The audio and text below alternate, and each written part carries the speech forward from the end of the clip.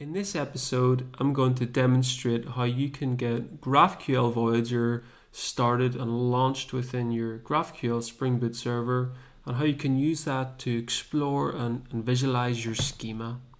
So here I'm on the GraphQL Voyager GitHub, and as you can see here, it's a nice interactive tool to see the schema, see all the different types, all the different links, all the different what variables or what classes contain other classes or types contain other types, I should say, and really this interactive kind of introspection of the schema. So we would like this in our application. We would also like to be able to browse our schema and have some fun. So luckily this is available in Spring Boot GraphQL. So we want to come across and copy the embedded Voyager tool. Come back into our application, paste that in. I'm going to change the version to the version I have, which is 7.1.0. I then want to refresh my dependencies here. It's brought in. And then I can start my server.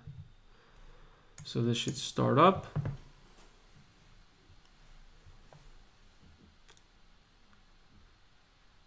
And now I can go ahead to my localhost and go to Voyager, and here of course my super complex schema is available. So now you can see I have one query with a bank which will return a bank account, and that will return of course a client, an ID, a currency, and if you can follow through.